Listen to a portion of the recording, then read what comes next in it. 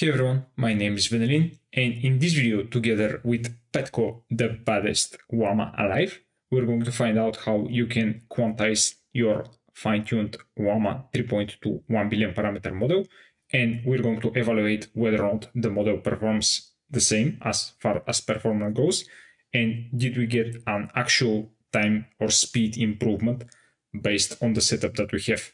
Let's get started. If you want to follow along, there is a complete text tutorial that is available for MLExpert Pro subscribers, and it is within the bootcamp, and then quantize your LLM for llama-cpp or Ollama.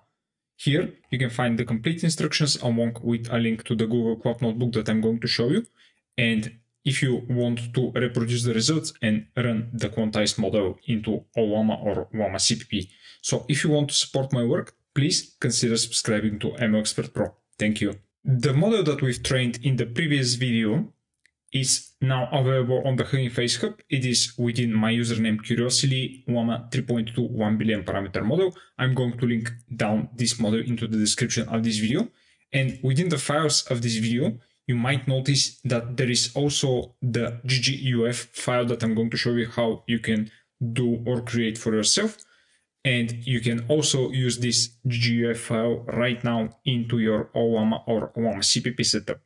But if you want to skip the conversion and just write the model, please know that the model is actually on the HuggingFace Hub as well. Why would you want to quantize your large language model or your fine-tuned large language model?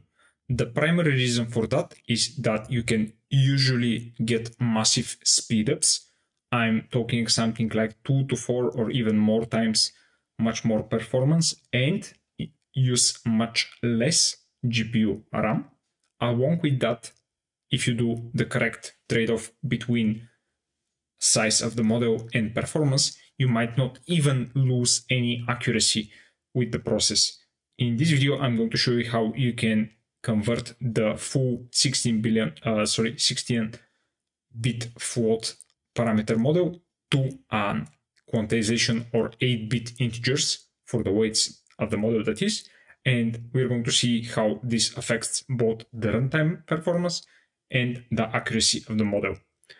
The essence of the quantization method is to do exactly this: convert the floating point numbers that are usually used for the weights of the model. Those are typically within 16-bit or 32-bit, and those are referred as full precision, and basically get those floating point numbers and convert them into integers. More often than not, those integers are 8-bit, 4-bit, or even 2-bit.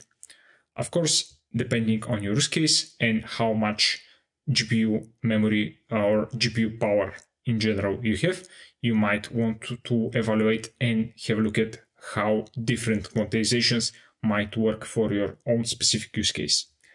So in this notebook, I'm using the freely available GPU on the Google Cloud. And here you can see this is the T4. And for the setup of this process, I'm going to start by downloading the model from the HuggingFace Hub that I've shown you. This is pretty easy since the model is now publicly available. I'm specifying this, I'm calling the snapshot download function from the HuggingFace Hub package. And here I have the model path, which is right here. And then I'm saving this into our local directory. This should take no more than, let's say, 5 minutes or something like that, depending on your internet connection. But on the Google Cloud, you can see that this is a pretty fast process. So you basically are downloading the model for a local use and downloading all of the files. The biggest one is the PyTorch model. I recall that this is actually the fused version of the Llama 3.2 1 billion parameter model, along with the LoRa or QLoRa adapter that we've used with our PyTorch or PyTune example. Then I'm actually removing the tokenizer from the model, since this is actually not needed for our conversion to the quantization in the GGUF format that llama-cpp provides. Then for the actual conversion, we're going to be needing the llama-cpp library. This is created by Georgy Gerganov, so he's an absolute legend in the field. And the support of this library is pretty much amazing. So I'm just cloning the library and checking out a specific checkpoint or commit, so you can have the same version of the commit as I am doing throughout this video, since this library is updated very, very regularly. And then I'm installing all of the requirements that the llama-cpp library wants. One important thing here is that it is updating the PyTorch version here. And after that, I'm essentially exiting from the library or the folder of the llama-cpp. Next, I'm going to show you the command that I use to convert the HuggingFace model, which is in a bin format. In this case, I'm going to call the convert hf to gguf.py script. And in order to this script to work, you need to actually pass in the folder of the local model. Then what do you want to name the output file? And in this case, I'm going to be using this suffix for the file q8_0.gguf. So this is pretty much a standard format for the quantization that I want, with 8-bit and 0 additional bits for the quantization type. And you can see that this process is actually converting all of the bfloats 16 into Q80 format, at least most of them. And this process is quite fast actually. It took roughly, I want to say, like maybe under a minute, even on this Google Colab notebook. You can see that the model is preserving essentially the template format, which is based on the tokenizer config that we have within the repository, which is, of course, the original tokenizer for Llama 3.2. So nothing magical here, but this is pretty important for the conversion to the GGUF format to have the correct token template. Otherwise, your model might not perform as well as you might expect. So after this is complete, and yeah, you can see that the template for the prompt is actually quite crazy. You can go on your own time and check how crazy actually it is.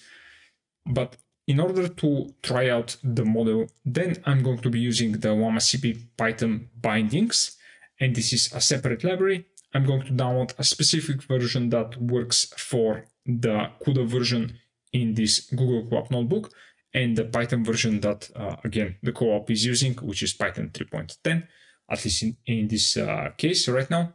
So I'm essentially downloading these bindings and then adding the import, which is essentially llama-cpp. From llama-cpp, I'm importing llama.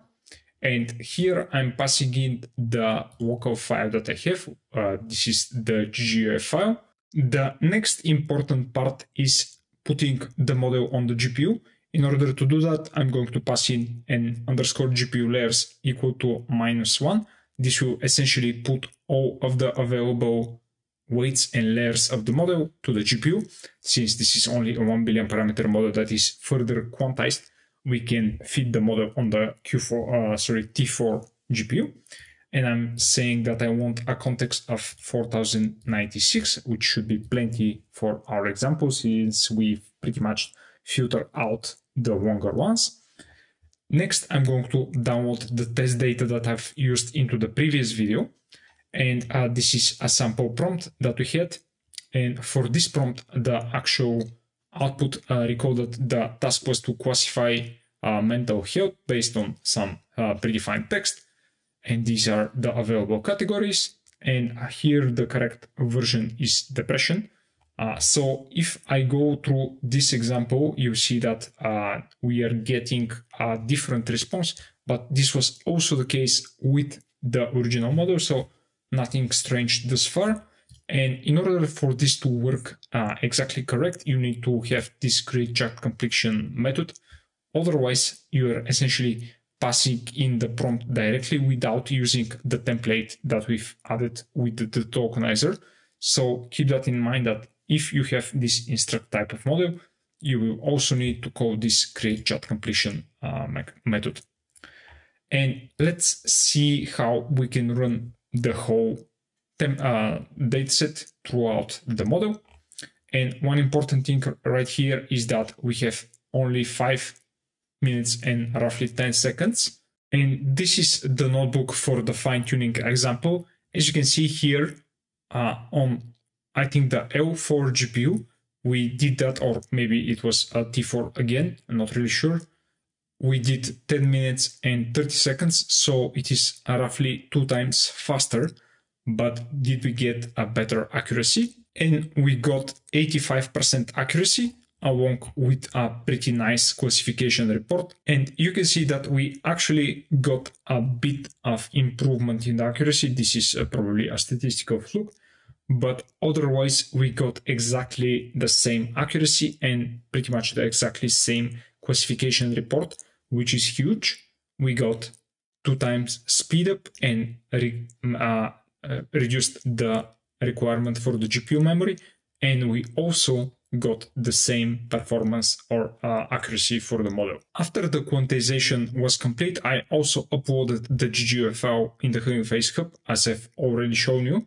And one pretty amazing thing that you can do is that you can run this model with Ollama. You essentially need to pass in the repository along with the quantization version that you want. And after you press run, if you don't have the model, this will go ahead and download the model for you. Since I've already downloaded that, this is essentially loaded within the memory of my machine. And this is the sample text that I've passed into the model. And let's try it out. And we get the same response as we did within the notebook. And you can see that this was actually pretty fast to respond. This is a basic M3 Pro laptop that I'm running right now, and I can tell that the model is quite fast on it. So this is it for this video. You've seen how you can quantize your Llama model using the llama-cpp library, and we've seen how you can essentially convert it to a GGUF format, and you can run the model with the llama-cpp-python bindings or run it directly into your Ollama interactive environment. It was pretty cool to see that we didn't actually use or reduced any accuracy, at least on our benchmark, and the model was now 2 times faster on the T4 GPU. I can also say that the model was actually quite fast on my local machine as well. So if you want to run those types of model in a local environment, I would highly recommend you to try to quantize them. Also, if you try to quantize the model into a Q6 or Q4, you might again see further improvement in the accuracy, in the speed. Accuracy hopefully will remain pretty much the same. So this is it for this video. Thanks for watching, guys. And if you liked this video, please like, share, and subscribe. Also, join the Discord channel that I'm going to link down into the description of this video. And if you want to support my work and have a look at the complete text tutorial along with the source code, please consider subscribing to MLExpert Pro. I'm going to link the tutorial down into the description of this video. Thank you for watching. Bye from Petko, and I'll see you in the next one. Bye.